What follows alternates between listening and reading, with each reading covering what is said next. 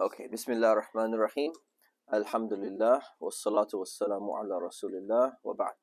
Alhamdulillah. So we left off at verse 78 from Surat Al-Imran. I think everybody knows who Imran is now. All right? We're not going to forget. Good. Alhamdulillah. So we left off, we were talking specifically about the group within the Ahl al-Kitab. Remind me, who is Ahl al-Kitab? What does Ahl al-Kitab mean?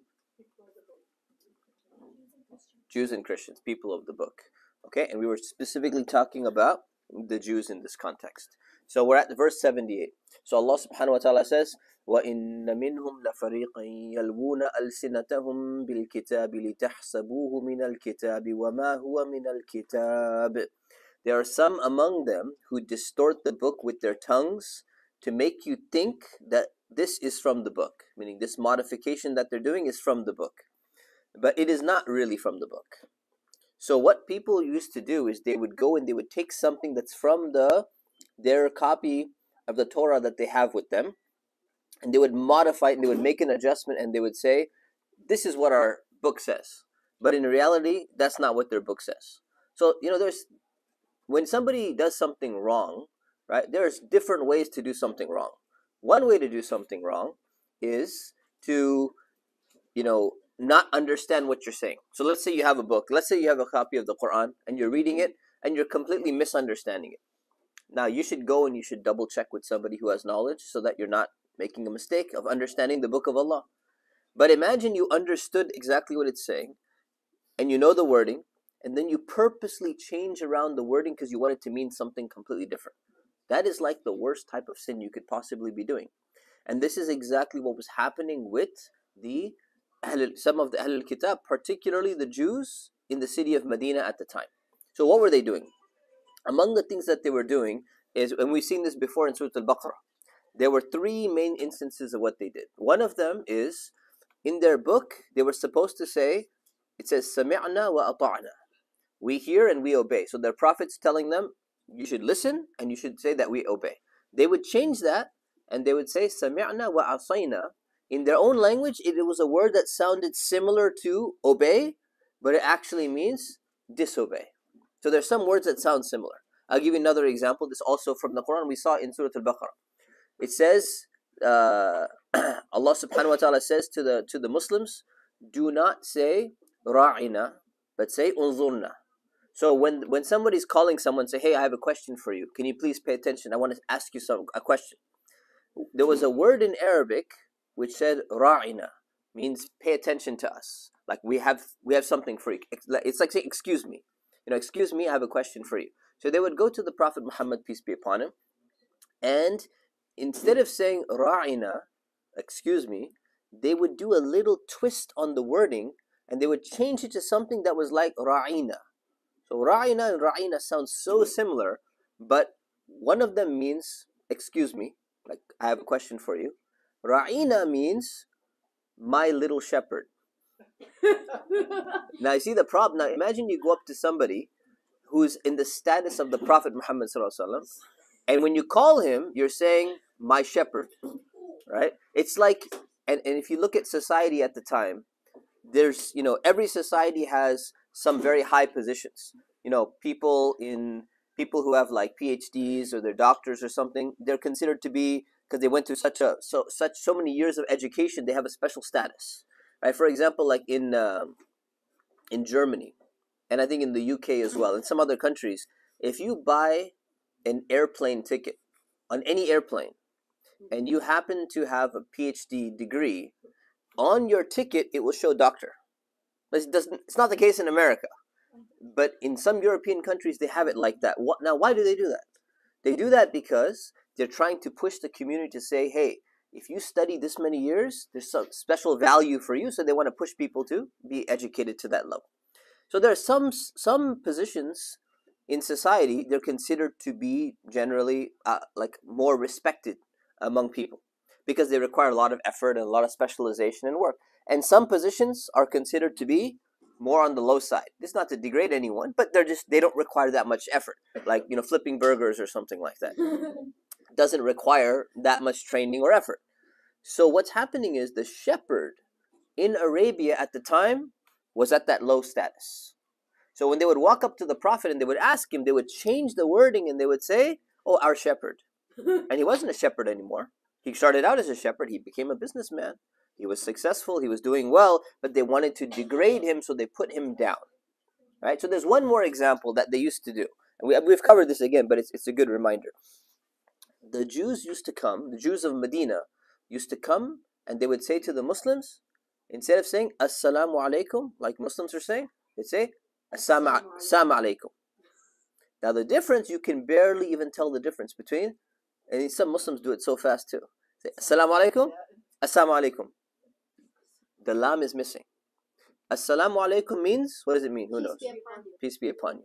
Assalamu alaikum means death be upon you. I remember when the Prophet Muhammad death be upon you. Did that, he said to the people, Wa alaikum. Yes, exactly.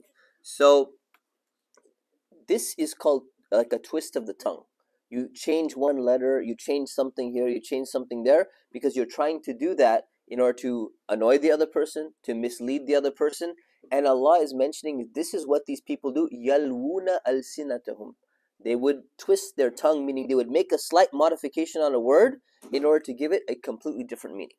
So you have to be very careful, by the way. So, and I know there's some kids here, so I just want to give you a warning, by the way. Kids like to play. Remember, though, like there's room for playing, but when you're talking about something like saying, you know, oh, I'm going to make a joke with my friend. One day I'm going to go and say, Assalamu alaikum. That's not a joke that you do. You know why? Because that type of joke is imitating somebody whom Allah has cursed. Like that was somebody who is doing something so bad to the Prophet and to the Muslims in Medina. Those are not the jokes that we ever engage in, right? So be extra cautious about ever trying to joke about something like that. This is something that would happen in history, but you can pretend on other things, but you never try to imitate something like this, okay? So this is what Allah is saying about what they did. وَيَقُولُونَ هُوَ مِنْ عِنْدِ اللَّهِ وَمَا هُوَ مِنْ عِنْدِ اللَّهِ. They say it's from Allah. It is not from Allah. Allah's responding, this is not true. This is not the real wording. They changed certain things in the book. This was not part of the original book. وَيَقُولُونَ عَلَى اللَّهِ الْكَذِبَ وَهُمْ يَعْلَمُونَ. They attribute lies to Allah knowingly. So they are lying on purpose. They're not accidentally misunderstanding. They know exactly what they're doing, but they still go ahead and say those things anyways. ما كان لبشر أن يؤتيه الله الكتاب والحكم والنبوة ثم يقول للناس كونوا عبادا لي من دون الله. It is not right for someone who Allah has blessed with the book, the wisdom and prophethood, to say to people, worship me instead of Allah. Now, think about this for a moment. Who can tell me, who is this verse referring to? Besides Jabir. Yes. Prophet Isa, exactly. So what is Allah saying? Because the Christians are saying later on that Prophet Isa told us that we should worship him. But he didn't say that. And it's saying it is not right that if someone was given the book of Allah to them, Prophet Isa got the book of Allah, he got the wisdom, he was blessed with prophethood, and then after getting all of that from Allah, he starts telling everybody else, you know, guys, don't worship Allah. You should worship me instead. Like, it's explaining to him, do you think somebody would do that? Do you think anyone who's a true prophet would ever do something like that? No. Never. It doesn't even make sense. So it's not only giving you like a rational argument, it's giving you a moral argument of why there's no way Prophet Isa would have said something like this. Somebody else invented this doctrine later on. ولكن كونوا ربانيين بما كنتم تعلمون الكتاب وبما كنتم تدرسون. Instead, what would somebody like that actually say? Like, what would make sense for them to say? Be devoted to your Lord because of what you read in the book and because of what you teach. Now, the wording here is interesting. It says because of what you teach and what you study, basically. Actually, the other way around. So what you teach and what you study. Who is teaching and who is studying the Torah primarily among the people of the book? It's their scholars. It's their rabbis. It's their priests. It's their monks. It's the people who are literate. So this verse is not addressing the common people. It's addressing the scholars amongst those people. which tells us something about who was making the twist in the wording. It was the scholars. The scholars were the one who were corrupting the book. Why? Because the average person in religion, they don't know much, especially back then, they didn't have access to the book. They weren't able to read it themselves. So they would take whatever they hear from their scholars. But their scholars were twisting and changing the book around themselves. And that is a double crime.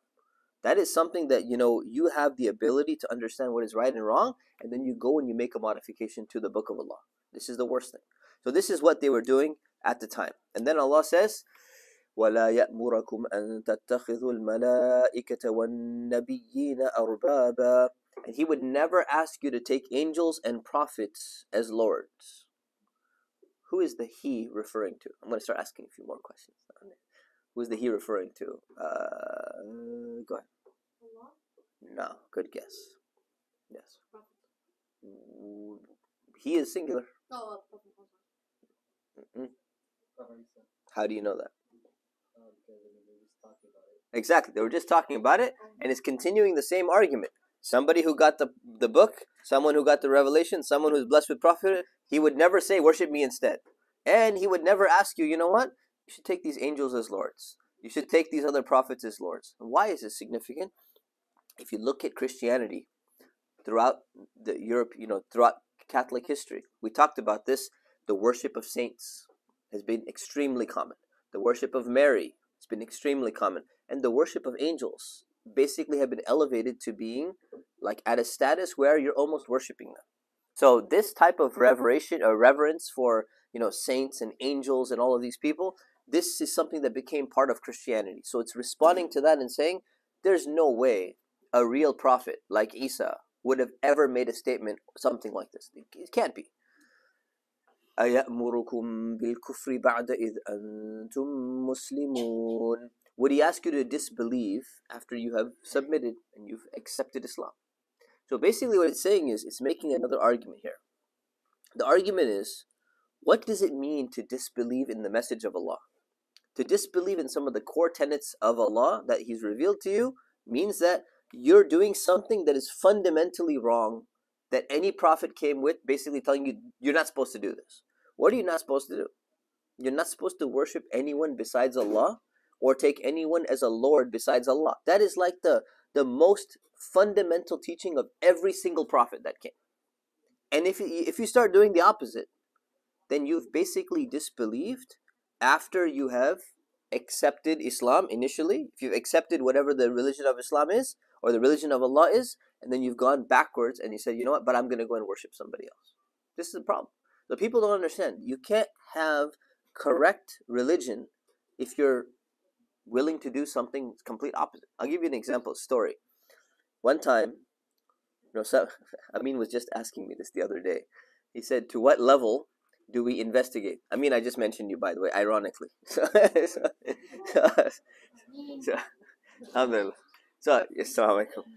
he was asking me, he said, to what extent should we ask people their background of how they learned about Islam before they take their shahada and they say, I'm ready to accept Islam? So I gave him a story. I said, one time I went to a masjid. This was IAOC, before I joined IAOC. And I pulled up in the parking lot and they said, somebody would like to accept Islam. I said, MashaAllah, this is great. The person must have been talking to them about Islam. They understand what Islam is. I said, okay, all you got to do, I said, are you ready? He said, yes, we would like you to do the shahada. So I said, okay, so repeat after me. We did the shahada. The guy said, La ilaha illallah, Muhammadur Rasulullah. And we hugged him. MashaAllah, welcome to Islam. We're so happy that you're Muslim now. Yeah. And then I said, do you have any questions about Islam that you want to ask me or something like that? About maybe how to pray, when you're going to, how much you come to the masjid. Any questions you have? He said, I have one question. I said, what's the question? He said, does this mean that I can't pray to Jesus anymore? Like, I'm thinking, who made dawah to this guy? Who explained Islam to this guy? The guy didn't understand it. So I said, no, you can't pray to Jesus anymore. Oh, I didn't know that's what it meant to be Muslim. I don't know about this anymore. And we're like, oh, man. So this is the problem. You can't have Islam by simply saying, yeah, yes, I believe in the Prophet and I believe in Allah, but I'm going to keep praying to somebody else. You can't have that.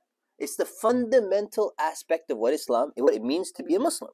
So it's very important that people are very clear on this, And that's why Allah is making this argument. How can you say, okay, I'm Muslim, I'm accepting the religion of Allah, but then you're actually doing something which constitutes clear-cut disbelief?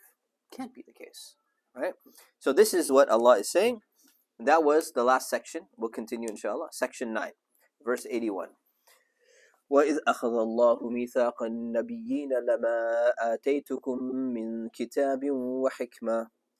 Think about when Allah made a promise with the prophets, saying, now that I've given you the book and the wisdom, ثُمَّ جَاءَكُمْ رَسُولٌ مُصَدِّقٌ لِمَا مَعَكُمْ لَتُؤْمِنُنَّ بِهِ وَلَتَنصُرُنَّهُ.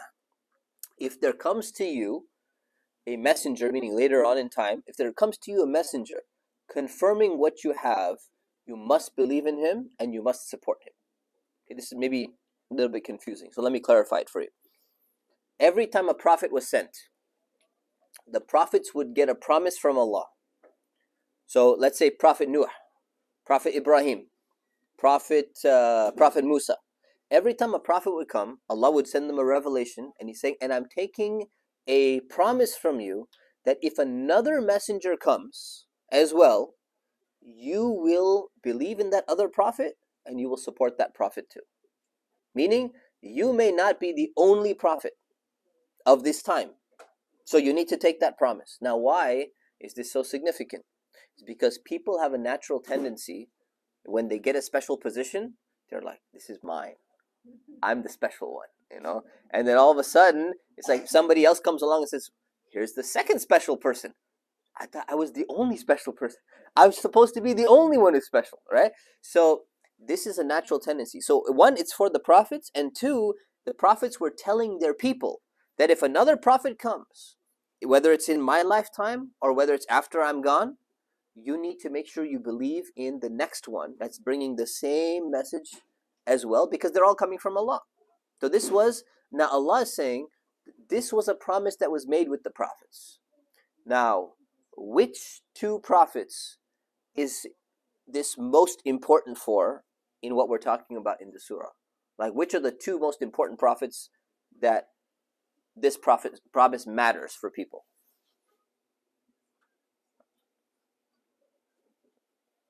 Iman? Isa and Ibrahim. You got one of them. Yes. And you got one of them. Yes. Isa and Musa. Why? Because the Christians are following Prophet Isa, or saying that they're following Prophet Isa. The Jews are following Prophet Musa. We're talking about Ahlul Kitab here, the Jews and Christians. And why are they not accepting the Prophet Muhammad, peace be upon him? Because they're thinking themselves that, you know what, we're not accepting any prophet that came after. And what is Allah saying? All the prophets, especially Isa and Musa, they were told that there's another prophet going to come. If another prophet comes, let your followers know, and you know that you must believe in them too. So their followers are supposed to know that there's another prophet coming, and it's mentioned in their books as well. But this was part of their teaching, that there's another prophet going to be coming. So it's saying, you know what? Every prophet took this promise. So this is very relevant to the two of them. قَالَ أَأَقْرَرْتُمْ وَأَخَذْتُمْ عَلَى ذَلِكُمْ إِصْرِي. He further said, so Allah said, do you affirm this covenant, this promise, and accept this commitment? Are you accepting that if another prophet comes, you will follow him? So the prophets are being told this, and when the prophets are being told this, guess what they're going to do? They're going to tell all their followers this. And then the next generation, the followers are going to teach the next generation, say, by the way, our prophet came, and this is what he taught us. And he taught us that if another prophet comes, we must believe in that other prophet. So these are the people who are coming later on, and they're supposed to accept it. قَالُوا أَقْرَرْنَا. They said, yes, we have accepted this condition. قَالَ فَاشْهَدُوا وَأَنَا مَعَكُمْ مِنَ الشَّاهِدِينَ. Allah said, then bear witness, I too am a witness. So Allah is saying, basically, He took a promise from the prophets and saying, then you guys are witnesses against your people if they violate this, and I am a witness that this message was conveyed to them, so they should have known better. So then Allah builds upon this. He says, فَمَنْ تَوَلَّى بَعْدَ ذَلِكَ فَأُولَٰئِكَ هُمُ الْفَاسِقُونَ. Whoever turns back after this, they will be the true sinners. What is this referring to? The promise that we just saw in the previous verse. Allah said, I'm a witness the prophets are witnesses. If anybody goes back and says, nope, we're not accepting any prophet after Musa, it's done. Or we're not accepting any prophet after Isa, it's done. Saying, hey, that's not what your prophets taught. That's not what Musa taught. That's not what Isa taught. Go check his true teachings. So that's the response that's coming here. أفغير دين الله يبغون وله أسلم من في السماوات والأرض طوعا وكرها وإليه يرجعون. Do they desire a way other than Allah's, knowing that all those in the heavens and the earth submit to His will, willingly or unwillingly, and to Him all of them are going to be returned. Return back to judgment, return back to Allah for judgment, right, to be judged. Now this is really interesting, because what it's saying is that every single thing on earth, in the world, is a Muslim. Because what does Muslim mean? Who remembers? What does Muslim mean? Shayda. Yes, you. Anyone who submits to Allah. So, if you think about it, a plant has a life cycle. It's gonna grow if the water gets on there and the soil is right and the sun comes and everything like that. It grows in a specific way. Is that seed gonna somehow turn into like a car? No. There are certain laws that Allah subhanahu wa ta'ala has set up in this world, and every one of those things follows the laws that Allah has set up, right? So the plants follow Allah's rules.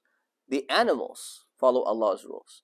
All the planets, the way in which they're moving and everything like that, they follow the rules that Allah has set for them. So technically, every plant, every animal is actually a Muslim, because it's surrendering itself to the laws that Allah subhanahu wa ta'ala has set up.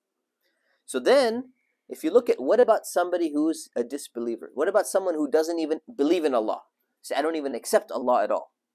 If you look at their body, every single cell in their body is actually a Muslim, because it functions in a specific way.